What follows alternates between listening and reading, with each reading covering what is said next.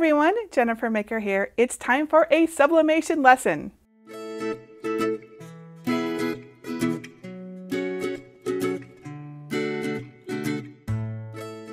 Have you ever wanted to personalize items that you can find at stores like the Dollar Tree?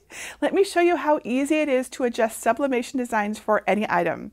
And then I'll show you how to print and apply the design to canvas, glass, and fabric. With these skills, you'll be able to customize almost anything. And if you want to see them on more of these things, like how I did this, check out my Dollar Tree sublimation video over at jennifermaker.com/Dollar Tree sublimation ideas. Ready? Let's get started. Step 1, get a sublimation design. If you need some sublimation designs, you can use any of my free Dollar Tree sublimation idea design files. To find them, go to jennifermaker.com/399 and look for libraries in the red bar at the top. And then either click Get a Password if you don't yet have one, or click Enter the library. You can find the design by searching the page for design number 399 and then click it to download a zip file with high-quality sublimation design files. The 9 images that I've included in this file have bright, positive designs and sayings. I use lots of fun colors and blends to show the beautiful effects that you can create with sublimation. You can also make your own sublimation print design. I provided the blank background designs free for you to get started. Also, I'll show you how to sublimate a photo for a beautiful, personalized present. Today, I'm going to make the twinkle design on a fleece blanket and the love design on a canvas. Then I'll show you how to sublimate a photo onto a glass cutting board. They're all going to look so beautiful. I'll measure the blanks now so I can print them at the right sizes. One of the really neat things about sublimation is that you can let the design cover the entire object you're decorating. It can even go off the edges if you want, which I love to do. I'll show you how to protect your equipment from any ink that might spill over the edges too, so don't worry. The fleece blanket is 27 by 31 inches, and our design is 10 by 6 inches, so that will fit nicely in a corner of the blanket. The canvas is 8 by 10 inches, and I want to cover the whole thing, so I'll print the design that big, or just even a little bit bigger. And the glass cutting board is just under 8 inches square, so I'll print the part of my photo that I want to use at that size. These items are all pretty easy to measure since they're rectangles or very large. If you're sublimating on an irregular item, like a shaped plaque, you'll need to make the design large enough to completely cover it. Measure the item as if it is a rectangle so you can see the widest and tallest area you want to cover. Once you have the measurements, you can find all of the super easy steps to adjust and print your designs using Google Docs on my blog at jennifermaker.com/sublimationprints. Or, if you want to print using Cricut Design Space, visit the post for this project at jennifermaker.com/Dollar Tree sublimation ideas. Remember, if you're adding a photo to a glass cutting board like me, put it on the back so it doesn't come into contact with food and it'll last much longer. That means we don't need to mirror the photo during printing. I'm using A-Sub paper in my Epson EcoTank with Hiipoo sublimation ink. Of course, you can use another sublimation printer with different sublimation ink too. Just make sure you use compatible supplies. You can find all of my best tips on sublimation printers, ink, and materials in my ultimate guide to getting started with sublimation at jennifermaker.com/sublimation for beginners. Step 2, prepare your blanks. Once you've printed your sublimation designs, you'll have to prepare the items. Some are certainly easier than others. For example, the fleece blanket is super easy. We just preheat it to remove any moisture, so set your press to 350 degrees Fahrenheit and set the timer for 5 seconds. I'm going to use my AutoPress, but you can also use a Cricut Easy Press or another clamshell or swing away heat press that gets hot enough. While it heats up, use a lint roller to remove any extra fluff in the area that you want to press. Pick off any stubborn pieces if you need to. Since we're essentially dyeing the fibers with our ink, you want a clean, uniform surface for the best results. Then run your hand over the area to make the fibers go in the same direction. This is more important on fabric with fur or individual fibers that have any sort of dimension to them, but even fleece can have some pieces sticking up in the wrong direction. When the heat press gets to the right temperature, press the design area for 5 seconds to preheat it and remove moisture. And that's all. Just set it aside while we prepare the other items. Now, while we're thinking of the blanket, take some time to trim the excess white paper away from the design. Then gently rip the edges so you don't have a sharp indent in your fabric. Trust me, this will make a huge difference in your end sublimation product. Solid surfaces are easy to sublimate if they're made out of a material that can receive sublimation ink. Unfortunately, things like canvas and glass are not on that list. But I found a magic material for making solid surfaces very easy to sublimate on. What is it? Laminating pouches. These are usually used to seal in paper or stickers, but it turns out that the clear plastic of the lamination plays really well with sublimation. I found laminating pouches that are just about 9 by 11.5 inches, and you can cut them in half so you can cover 2 letter-sized items with 1 pouch.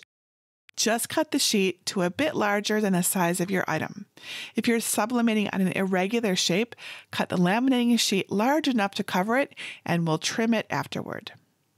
For the canvas and the cutting board, I'll cut 1 pouch in half.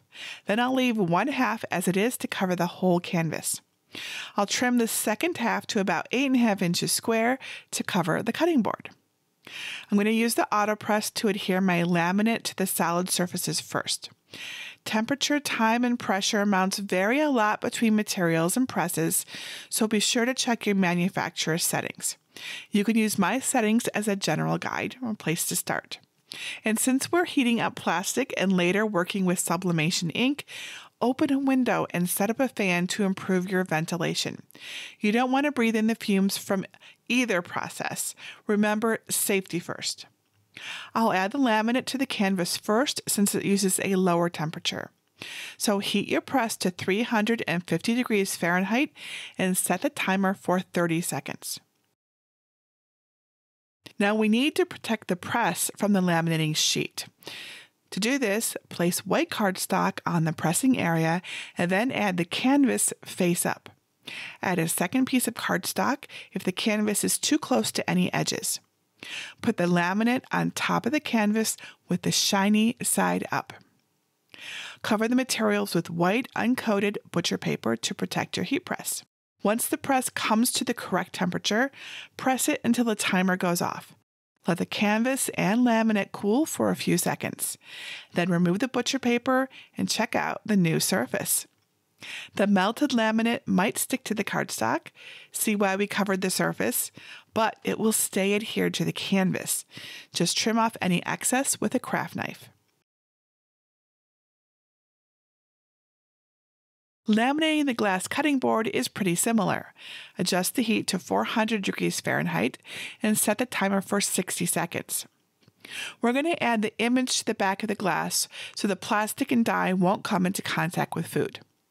While the press heats up, pull the little rubber feet off of the cutting board and set them aside.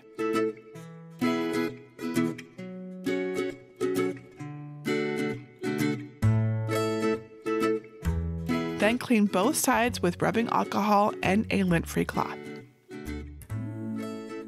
Place new white cardstock on the pressing area and add the cutting board face down. Add the laminate, keeping the shiny side up, and then put new butcher paper over the top. Once the heat press comes to the correct temperature, press the cutting board and laminate until the timer goes off. Let the cutting board and laminate cool for a few seconds, then remove the butcher paper and check it out. Again, peel it off of the cardstock and trim off any excess laminate with a craft knife. Now you'll notice that there are a few wrinkles in the laminate, and no matter what time or temperature we tried, we got those wrinkles. Glass is the hardest to put laminate on, and the larger the surface, the more wrinkles you're likely to get. but the wrinkles don't really bother me, and it's a small price to pay for the magic of the lamination, allowing me to sublimate. You'll want to experiment with your materials and laminate to decide what works best for you and what you're happy with too. Step 3. Sublimate your items. Now the real fun, adding the sublimation designs. Again, these are the settings that work best for me after a lot of research and experimentation, but always check your items for guidance. Let's start with the blanket. Preheat the AutoPress to 350 degrees Fahrenheit and set the timer for 60 seconds. Just like working with a laminate, lay down fresh white cardstock to protect your press. Then lay the corner of the blanket in the press and place the design face down where you want it to appear. Use heat-resistant tape to keep it in place.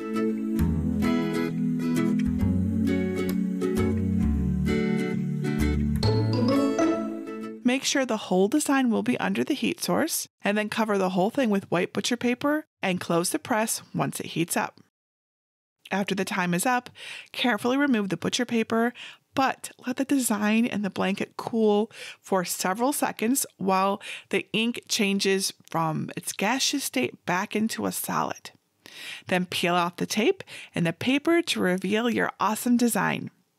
Now it might look a little squished right now, but the fibers will puff right back up after a gentle wash. For the canvas, preheat your heat press to 350 degrees Fahrenheit and set the timer for 60 seconds again. Replace the white cardstock and place the canvas face up on the pressing area. Gently center the design face down on top of your canvas and secure it with heat-resistant tape.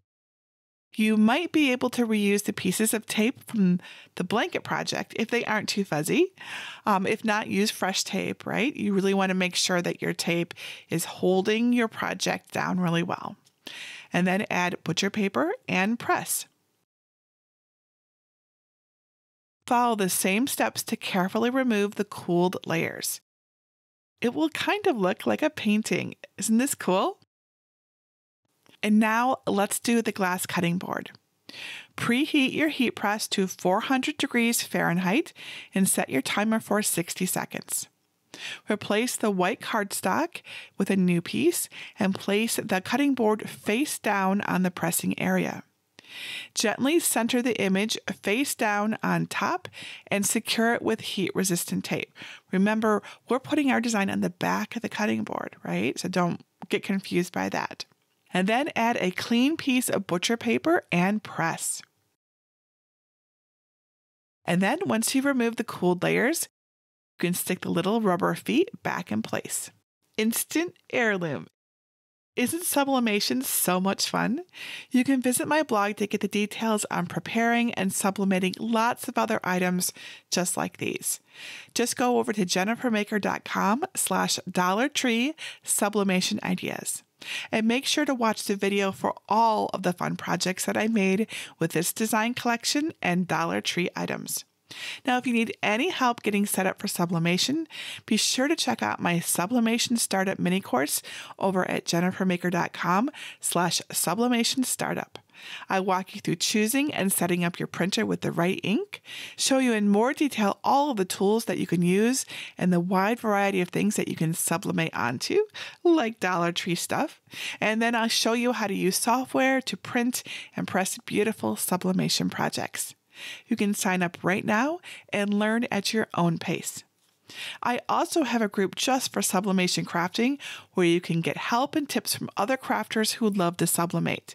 Come join us at jennifermaker.com/sublimation group to ask questions, share ideas, and get inspired. Now, I know I haven't covered everything there is to know about sublimating Dollar Tree things here, but I'm always happy to help. Watch for more sublimation tutorials and just leave any questions you have right below this video so I can point you in the right direction. And that's it for today. Until next time, this is Jennifer Maker reminding you to craft a life you love.